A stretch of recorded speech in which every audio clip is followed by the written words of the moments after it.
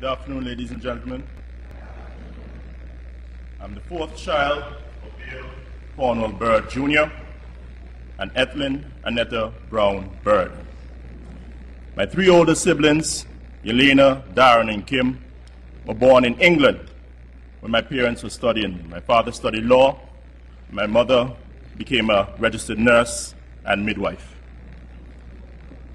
They had a boy, two boys before me, and they automatically thought for some reason that the next child was going to be a girl.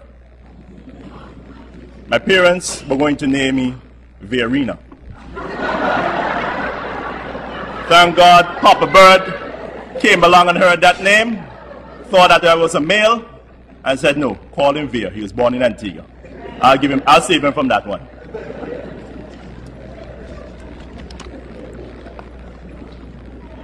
The shock of my father's rapid passing has now not fully settled on the minds of my family and those who have known and come to love him. At this point in time, we find the greatest comfort in knowing that Vere Cornwall Bird Jr. left a glowing legacy on those that knew him, loved him, and the many that he graciously assisted in whatever form which he willingly did for the many people that came seeking aid. To his brothers and sisters who knew him the longest, I would like to say that Dad loved you all, 12, with all his heart.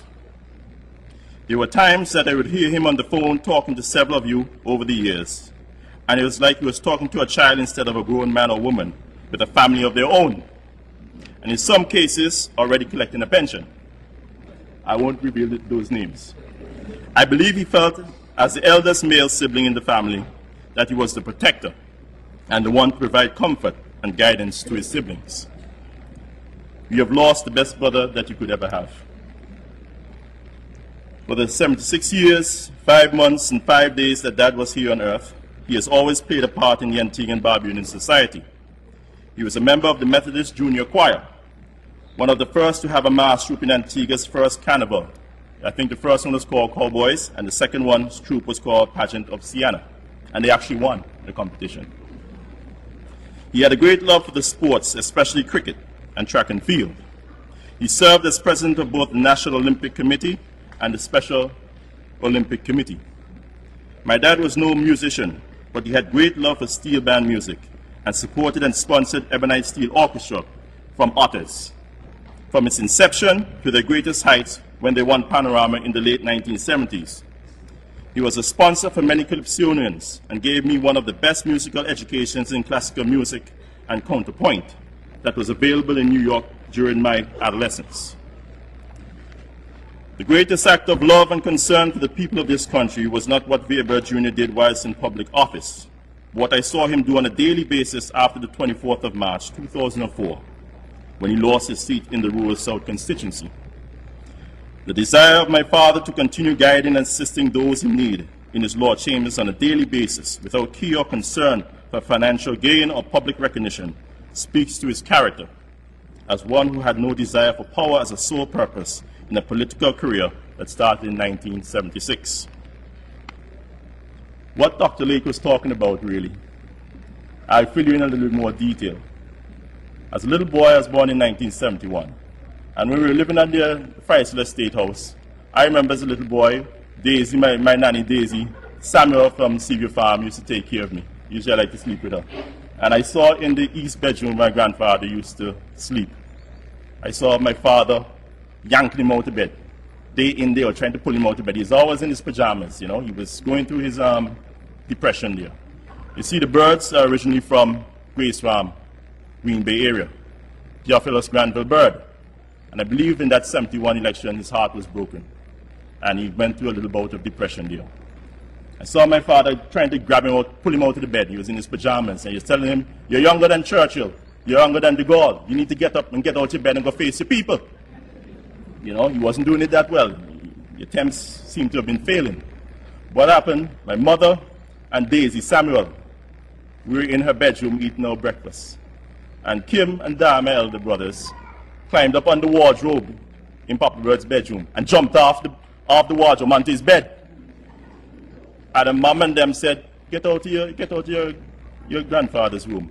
But they gave us the eye. They gave us a wink. And from then on, for the next week, we kept climbing up on that wardrobe and jumping off on his bed continuously. So it happened that we broke a couple of the wooden boards. Not a spring or anything. It was some wooden boards underneath. We broke a couple of those boards.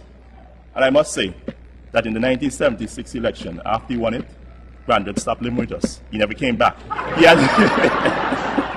That's the last time I lived with my grandfather. As a husband and father, Dad had many flaws, but none that Mom and my siblings did not forgive him.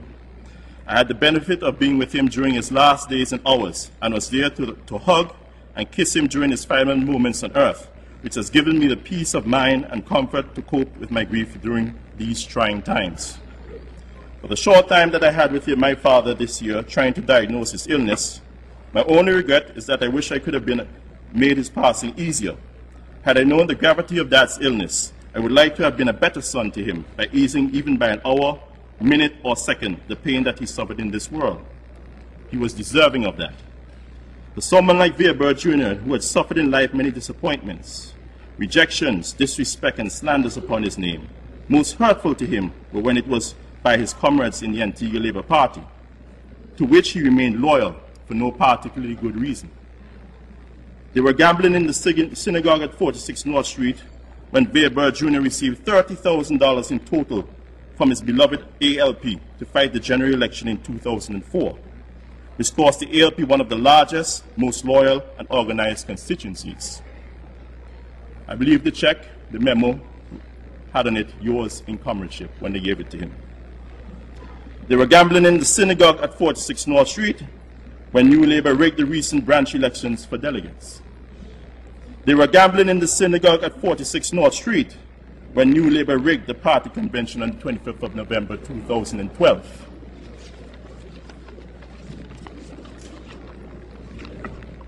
We are taught as children that Jesus, the Prince of Peace, instructed his followers that when a person strikes you on one cheek, that you should give them the other cheek to strike.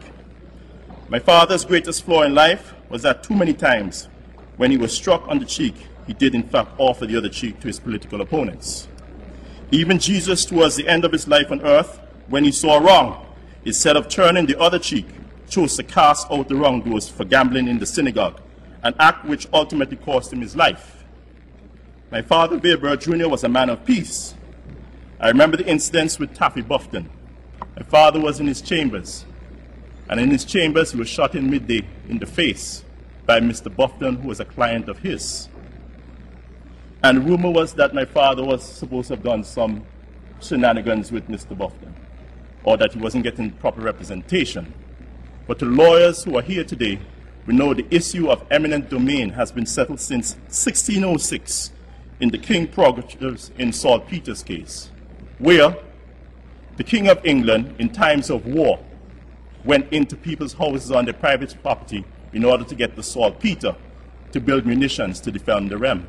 That is the first time it has been settled that even if Mr. Buffton was going to be compensated, he had no say in the government taking away his property. That was decided over 400 or 500 years ago. But for some reason, the impression is out there that Vere Bird Jr. did something wrong in his relations with his client, Mr. Buffton.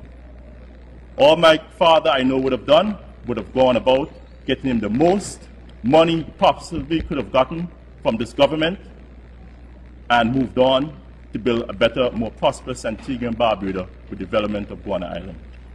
And for that, he was shot in the face. Even when they brought the ambulance down to Long Street, they took up the white man and my father had to go and get a car to carry him to the hospital. That is the reality of the situation. But otherwise than that, I believe he forgave Mr. Buffton and life goes on. I remember one occasion when I was down at North Street, I heard a certain comrade said that they took up $8 million and lost it on the New York Stock Exchange. They were not the treasurer, and they were not even a parliamentary representative. And I came back from studies and I said, what? $8 million to fly around like that? How is that possible? My father told me, if I asked questions and I told him what was going on, and I went and told him about it, that might mean that the Antigua Labour Party would cease to exist. So he was a man of peace, and he let $8 million slide by without questioning. I know of another situation with the nonsense that took place on the 25th of November 2012 at the convention. My father was the first one to congratulate the new leader of the Antigua Labour Party. My sister Elena, when he was in New York, he went up to New York in December. And my elder sister right here asked him, "But Dad, you know that is all wrong. How can you support that?" My father said, "I saw that there was a splintering in the party, and I believe if I said something positive, it would heal the party." And that was the sort of man he was, even though he knew it was wrong.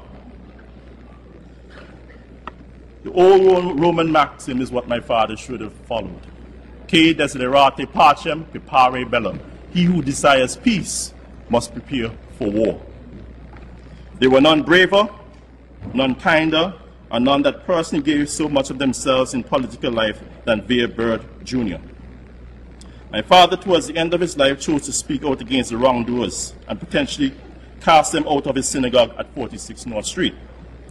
On his return to Antigua in mid-February, he told me that he would never go back down to 46 North Street. The week before he died, he told me that he was ready to campaign with me when I am ready, and he told Cindy, his secretary, to round up 20 of his supporters in rural South to start hitting the campaign trail, which we promised him on his deathbed we will do.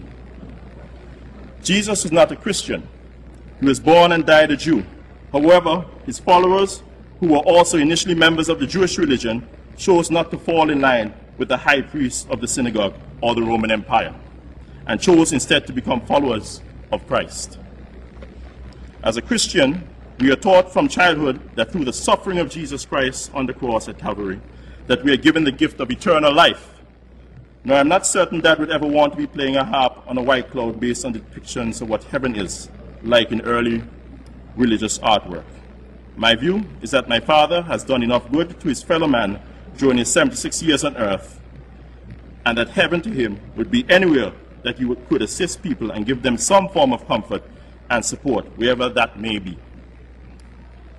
When you look out to women at the common man in the street, and they have concerns about their mortgage, their rent, educating their children, putting food on their table, the common man in the street has lost a true champion who fought for their cause.